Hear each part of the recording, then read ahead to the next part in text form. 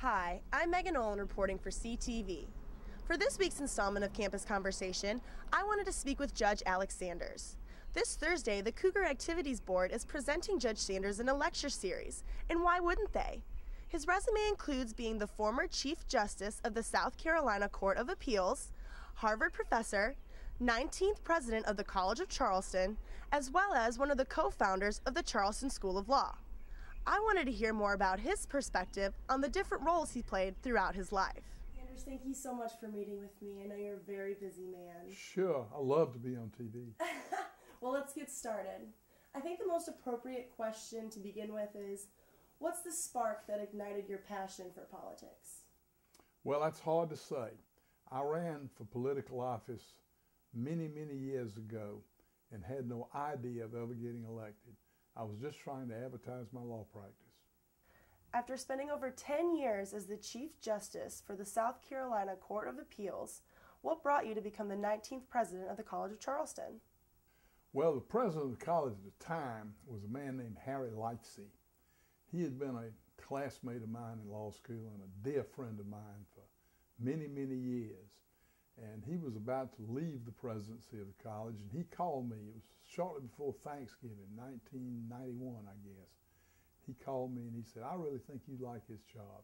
This will be very suitable for you." And so he talked me into making my name available, and I did.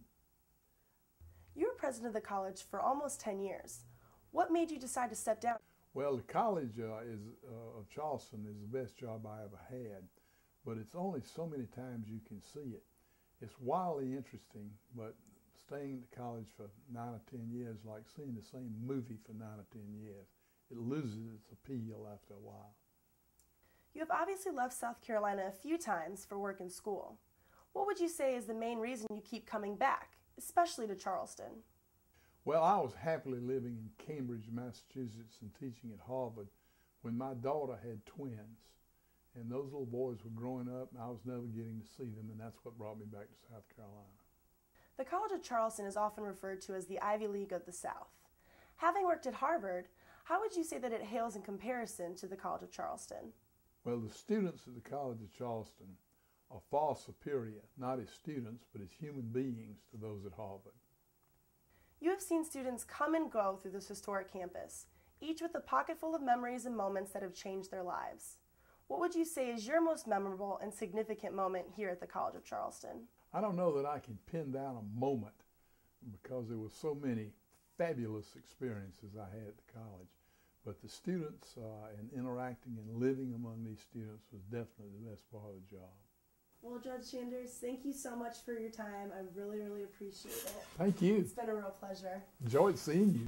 If you would like to hear more stories from Judge Alex Sanders, then you should stop by his lecture this Thursday, February 24th at 7 p.m. in the Stern Center Theater, room 206.